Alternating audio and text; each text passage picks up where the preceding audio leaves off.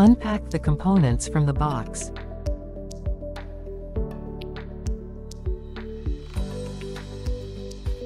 In the brown paper box, you will find the already assembled Pi-NAS. If you ordered Pi-NAS with SSD drives, you can skip part of the disk installation and simply plug in the NAS.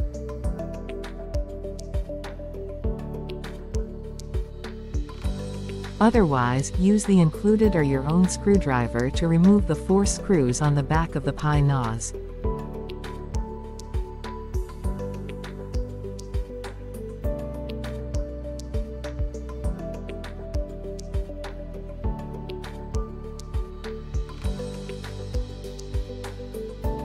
Remove the top cover, turn the Pi-NAS upside down, and remove another 4 screws to pull the entire board out of the case.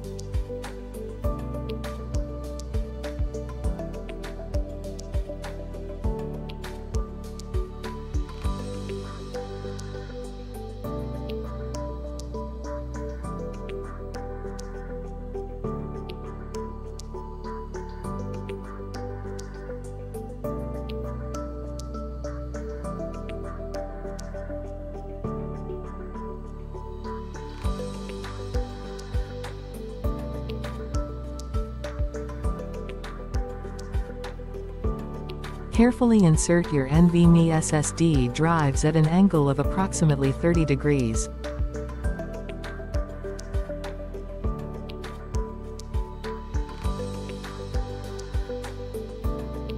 Secure them with the included screws. The system supports up to 4 modules of 4 TB each, for a total of 16 TB. In this guide, we will set up only 2 SSD modules.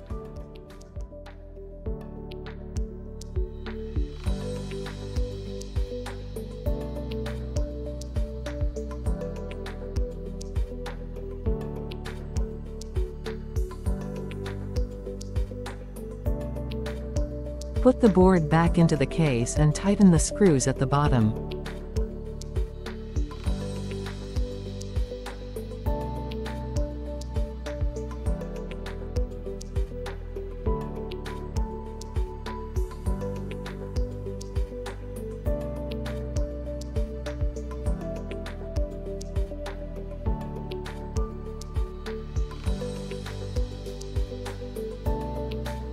Attach and do the same for top cover.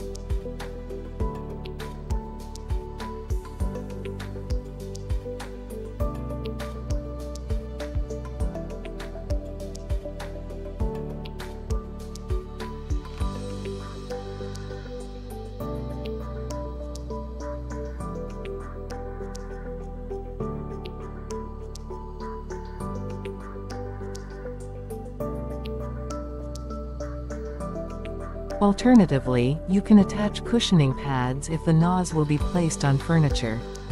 Connect the power cable and Ethernet cable.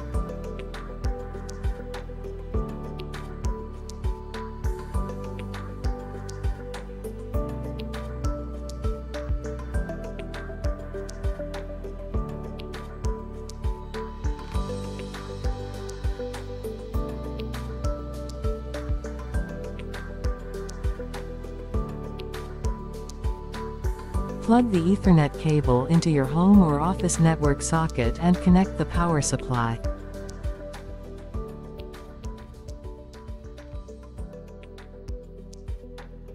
Next, find the assigned IP address of your NAS in your router. There are multiple ways to do this. The simplest method is to access your router through a web browser and look up a guide on YouTube based on your router brand. Alternatively, you can scan your home network and find all connected devices without accessing the router. In this case, search Google for the command nmap or fping and scan your home network. The network should have the same range as your computer in a home setup.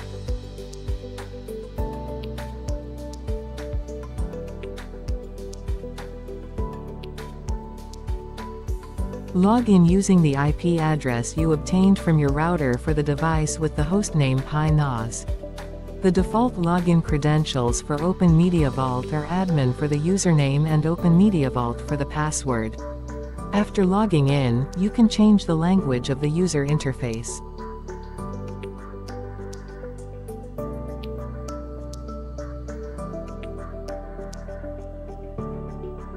However, the guide is written in English for universal purpose. First, change the password for accessing the NAS web interface.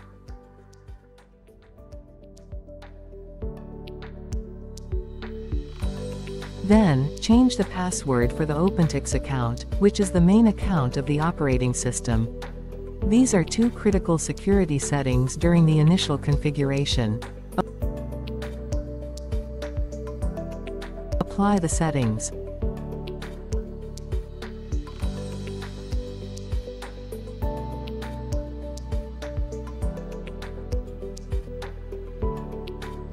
In the General tab, you can change the host name of the device. The default is Pi-NAS. In the Storage section, under Disks, you will see your disks. The system is installed on the SD card. In this tutorial, 2 SSD drives are available. The new drives don't have any partitions. We need to create them in the File Systems section. Click the plus icon, choose the ext4 type, and select one of the SSD drives. A partition will be created. This operation may take some time.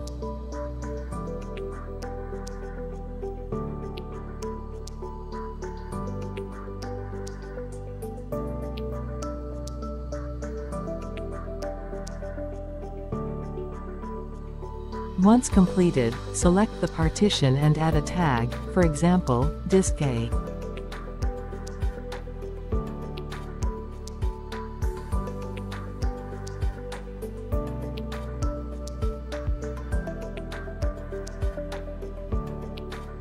Repeat the process for the second disk.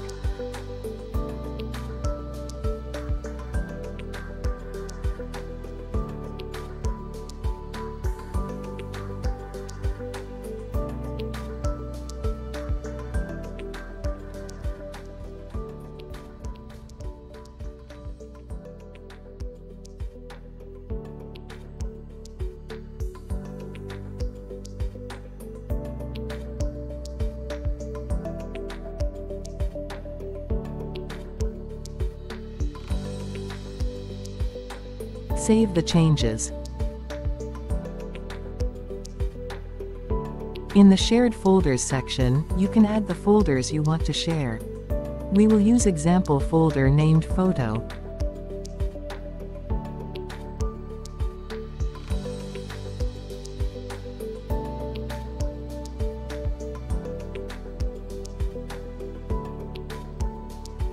On Disk B, create a folder called Photo Backup, which will be used later for backups, but restrict access to administrators only.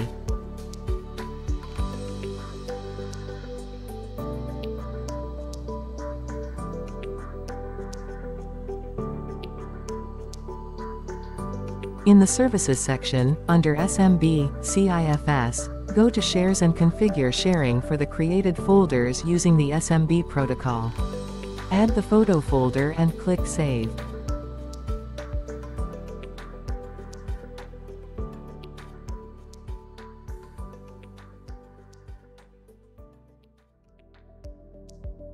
Finally, add a user who will have access to the shared folders over the network.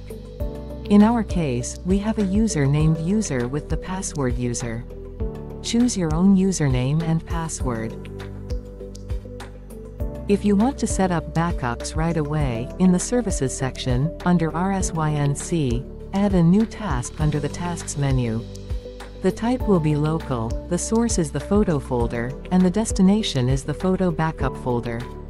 Choose the time for synchronization and make sure to leave the Delete parameter unchecked.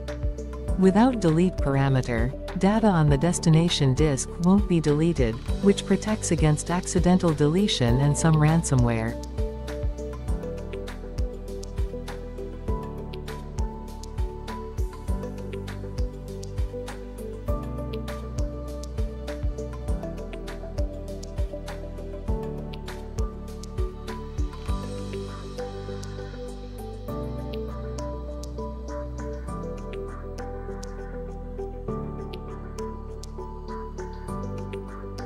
Now, try entering the IP address of your Pi-NAS into File Explorer on your computer, with 2 slashes in front. Enter the login credentials of the user you created in Open Media Vault, and you'll see the desired folders.